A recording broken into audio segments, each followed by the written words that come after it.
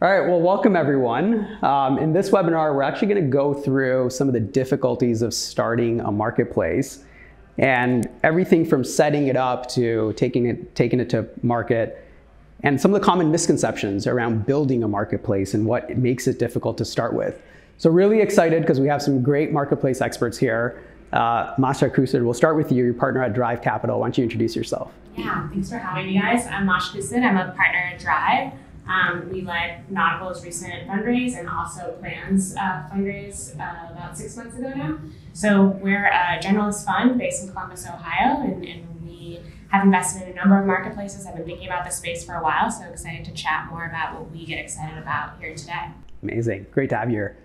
Marc, Bonin with Plaid. You're the co-founder. Why don't you go ahead and introduce yourself? Yeah, thanks for having me as well. My name is Marc. I'm from Plaid. We're cooperative in marketplace, so the vision is to help everyone plan event more efficiently.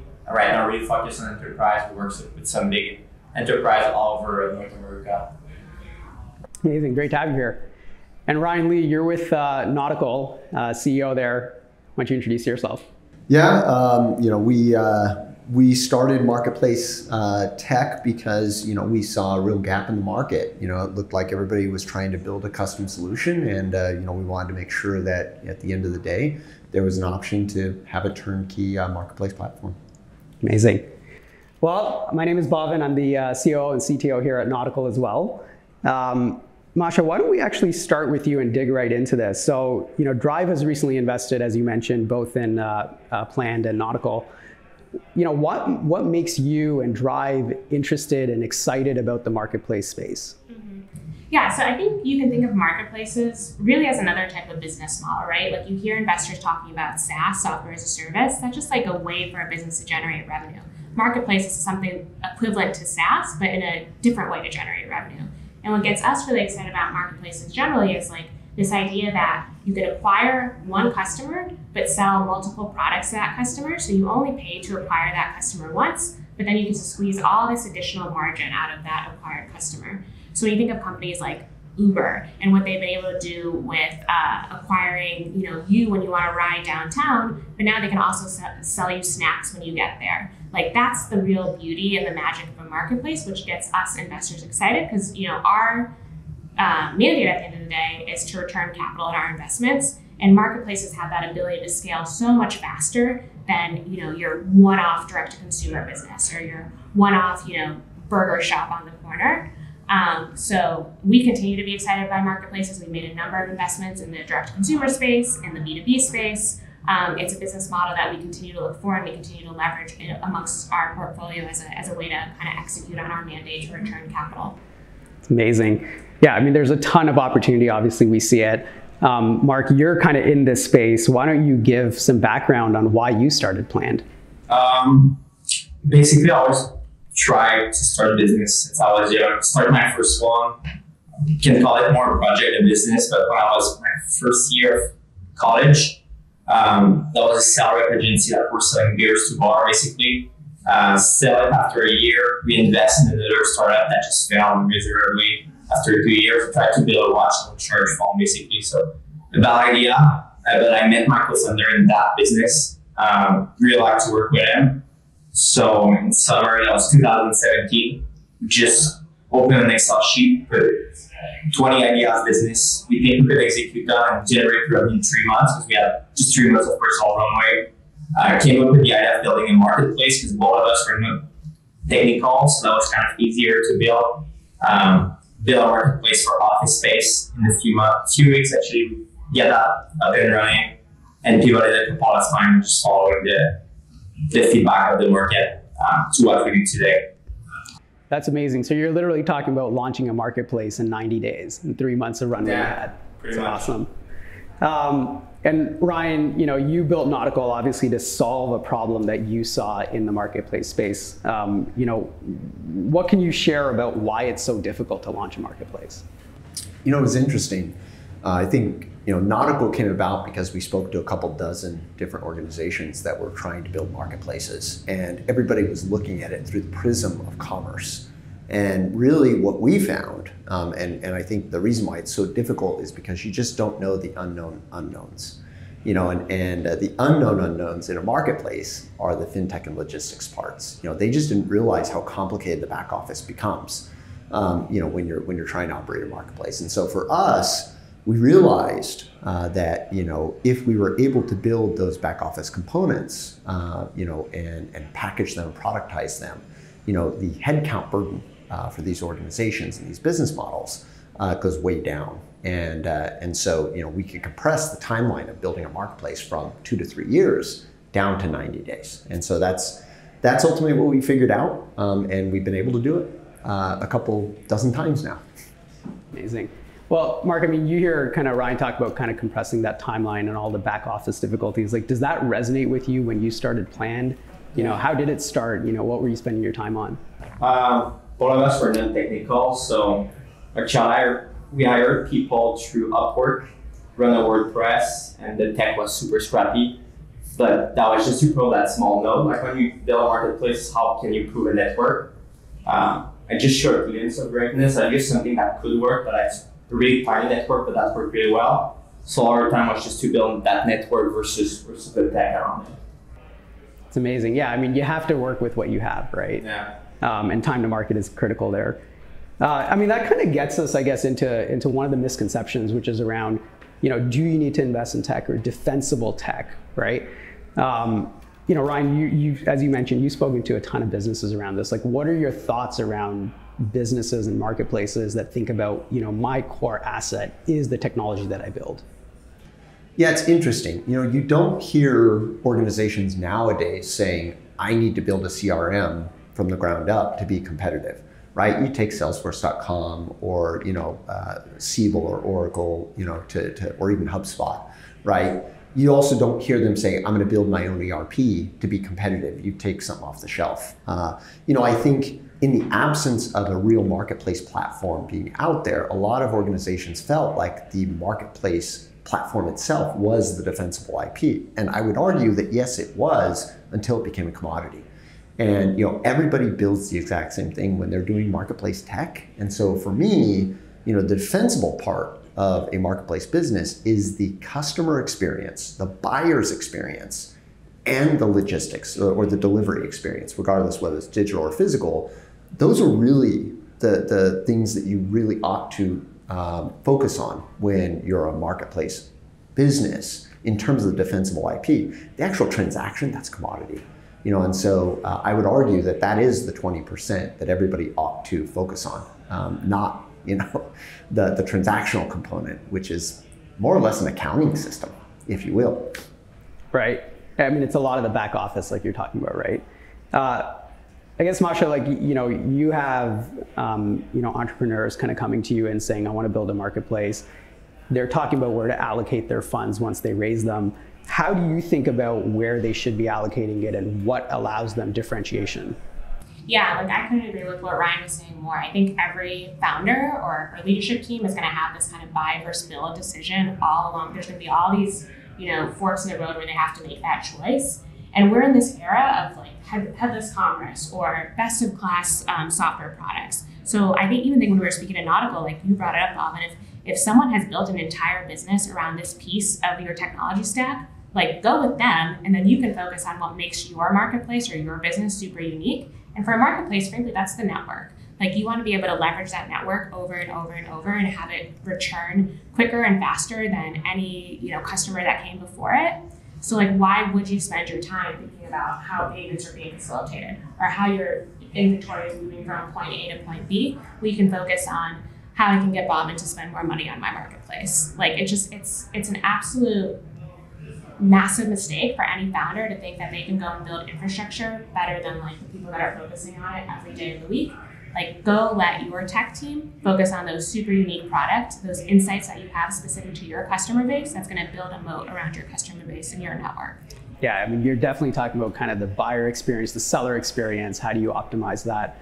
And Mark, I mean, this is obviously a question that you have to deal with, which is, where do you invest? What are you focused on building? How are you thinking about, the customer experience, the buyer experience? I would say the same thing that Masha and Ryan said. Like every time we can take a piece and plug it, if it increases our speed, we go for it. Because when you build take resources for sure, but then you need to keep that piece of software, keep investing to keep it up to date, to drive resources, and the trade-off of building these pieces when it's not core to your business or defensive or an advantage at the end of the day, I don't think you should invest on that. So we don't.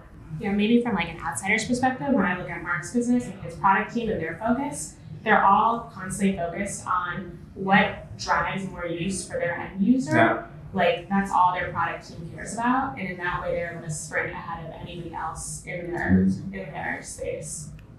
That's great. So then I guess it kind of brings up the other question, which is, as you're looking at all these marketplaces, I mean, there is a level of uniqueness to all of them. What, maybe starting with you, Masha, like what do you think are the commonalities that are, hey, this is just germane to every marketplace?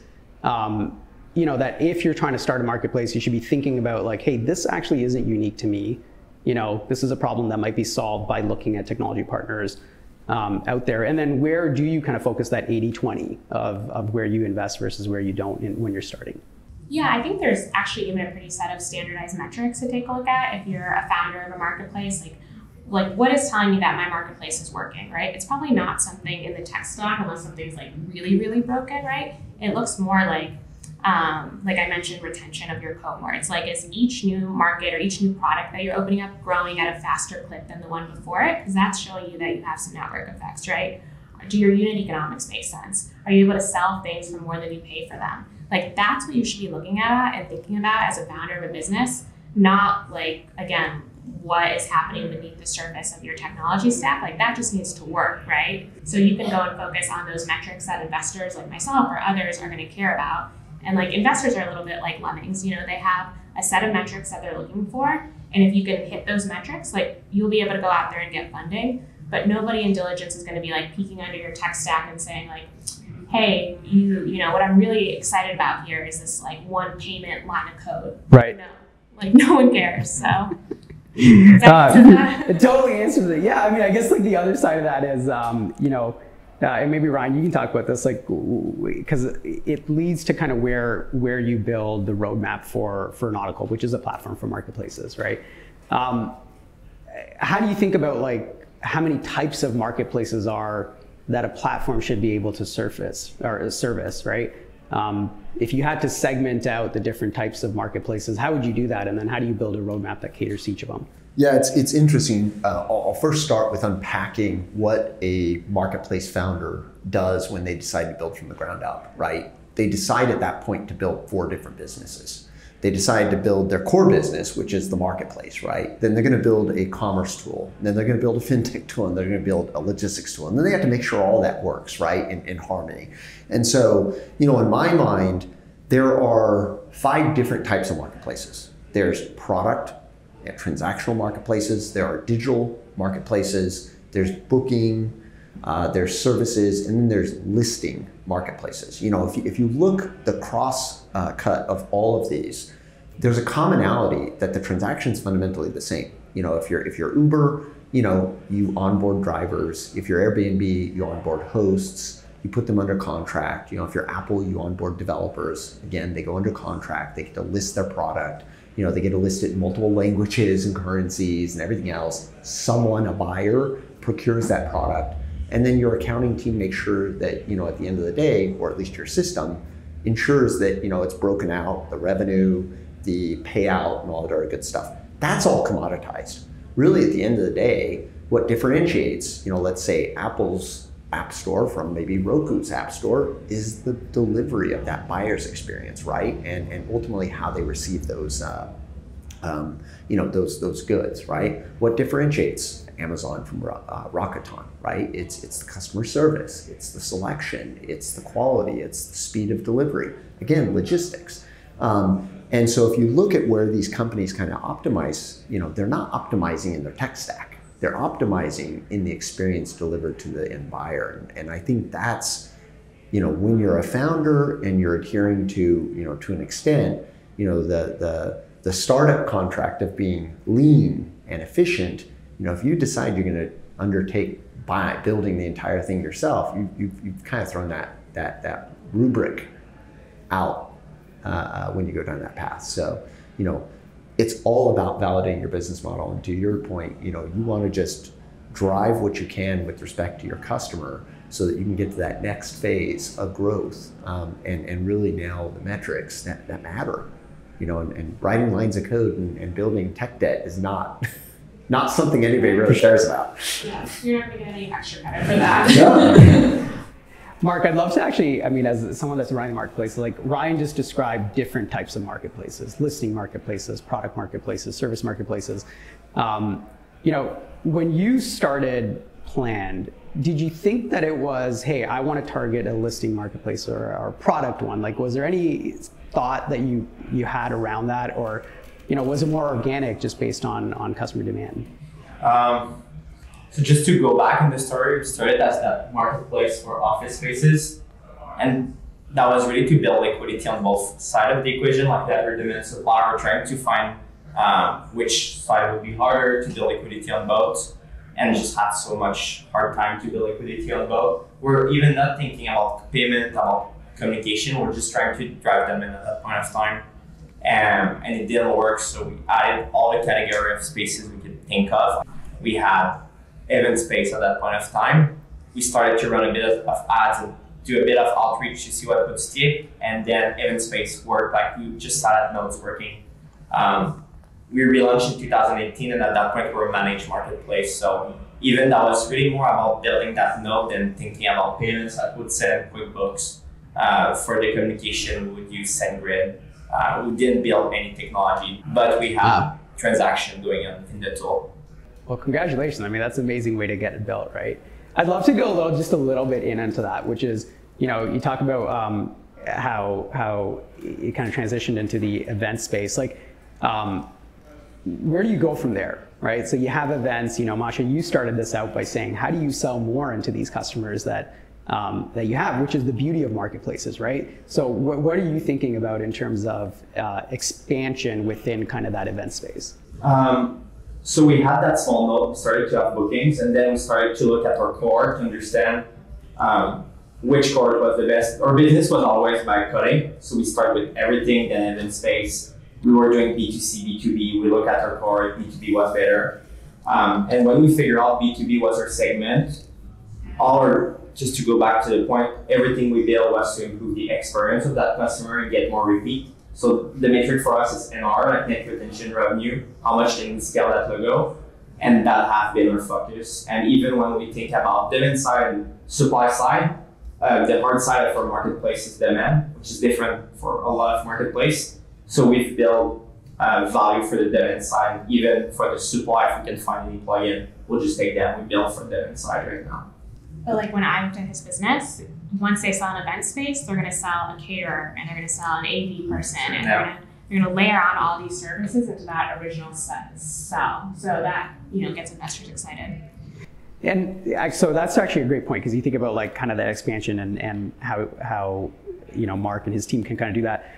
Masha, is there any, from your perspective, like, is there other tech that you really think is important to think about to help with that expansion or to facilitate discovery, that you think is important for anyone to build that's building a marketplace to be thinking about? Yeah, I remember just like a specific moment with Plan during diligence that got me really excited was I was speaking to one of your customers, and they said to me, like, I don't even go to Google anymore, I just go straight to Plan. So like, imagine if Planned is, to your point, like the discovery engine, and that continues to facilitate discovery even when you're not planning events. So like, how do you stay top of mind to customers when it's not necessarily that moment of intent of like, hey, I have a birthday party to plan, I have a happy hour for my teammates to plan.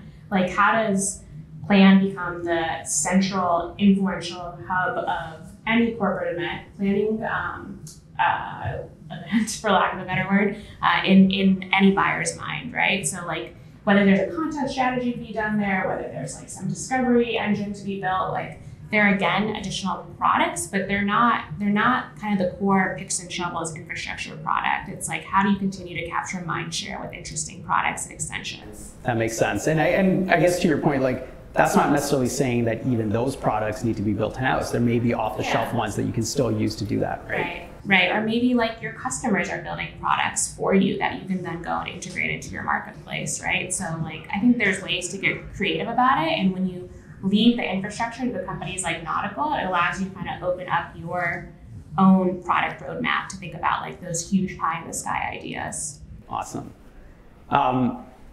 Ryan, so kind of hearing Masha talk about like how much other tech can potentially help, do you ever feel that there's an instance where some businesses that as they're thinking about starting marketplaces over-invest in tech, where they're like, hey, they're thinking about implementing too much, and any guidance on that in terms of where to start, what tech is critical to start with? That's a great question. I mean, at the end of the day, my philosophy with tech is, it all starts and ends with people. We built tech for people, people use the tech. And at the end of the day, it's designed to, make our lives easier. And so it empowers people. And so, I can absolutely create way too much tech that burdens the process, whether it is, on the back end, the processes and having to add headcount, to kind of wade through too much tech. And then secondarily is, you have to unwind that and you have to maintain it, when there's security updates or there's a breach or there's, and so when you have too many different, tech stacks or at least platforms powering your marketplace, you have a real liability there that goes beyond just what I call tech debt, which is, the maintenance of it. Now you have liability in the exposure, and so it's kind of a buyer beware situation. I mean, again, you really ought to optimize for what is going to, obviously drive more buyers and improving that experience. That at the end of the day is the most important thing that you want to do. Totally makes sense. Yeah, I mean, I think everyone is probably going to agree that it is about that experience that you gotta focus on. I think we're good to wrap up here. I think would love to hear any final thoughts. Maybe Mark, starting with you, just if there's one thing that you would advise anyone, that's starting, not necessarily about the tech, but just in general, right? Like, how do you think about being a founder? Like, what should you think about, about founding a marketplace? I think optimizing for speed is always, or most of the time, a good decision, especially in your early days. Because the most precious resource is time at the end of the day. Even if when you start something, you're bootstrap, you don't want to realize in 2 years after you build a product that it didn't work. And taking like third-party options to go faster. So I think that's the way to go. So optimizing for speed would be. Makes a lot of sense. Masha, what about you? I mean, you've seen a ton. Just, what's the first thing you should be thinking about? Yeah, I think in some ways it's like almost the easiest time to build a business and the hardest time to build a business. So I would encourage anyone thinking about marketplaces or how to expand their current line of products to really take advantage of what's out there and focus on what you're really, really good at. Like specialization in this case matters, and it will come across to your investors, to your customers, to all your people that you kind of owe and you want to enable. So just keep that in mind when you're going to build your business, and take advantage of the, not shortcuts, but the tool sets that are available to you to make your life easier as a founder. Yeah, I think that's great advice. Ryan, what about you from your end? Yeah, I mean, what I'm most excited about platforms like Nautical is, we're taking away the undifferentiated heavy lift, right? The infrastructure that you should not be focusing on. And that's exciting to me, because then businesses like Planned can go out and say, hey, what other value-added services can I add to an event, right? Maybe you could help provide logistics. Maybe it's, the catering. There's so many other options that you can focus on and put resources into and experiment with when you're not having to maintain this massive infrastructure liability, and so that's what I'm most excited about, is to see the plethora of businesses that will spin off of these infrastructure type organizations that are offering software as a service. So I'm excited to see what the future holds. Couldn't agree more. Super excited. Ryan, Mark, Masha, thank you so much for your time. Really great to speak with all of you. Thank you, Bhavin. Thank you.